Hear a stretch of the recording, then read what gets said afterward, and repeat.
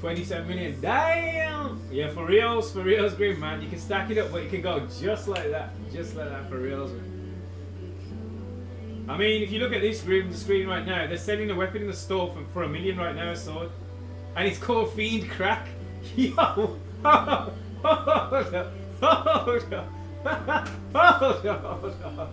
Hold up, stream. Hold up, hold up. Hold up, hold up, hold up, hold up, hold up. Hold up, stream. Hold up.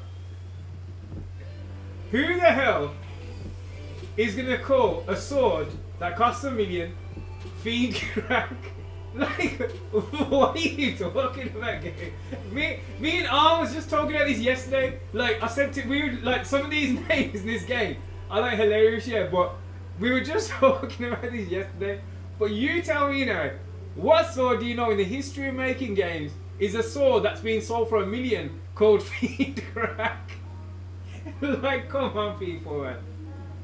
Come on, people. What are you talking about?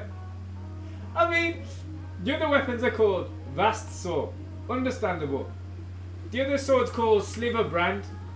You know, it's a bit funky name, you know. The third one aside is called Focused Simple Sickle of the Pinnacle. Again, a bit funky. And then we've got option 4, Bob. What did it say? It says Fiend Crack. A two-handed sword. Like, come on, peoples, man. Like, who the hell makes these names in this game? Like, what are you talking about?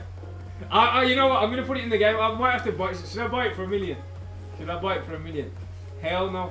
I was gonna say the rarest drop in the whole game, Fiend Crack. Oh my days, people. What are they talking about, man? What are they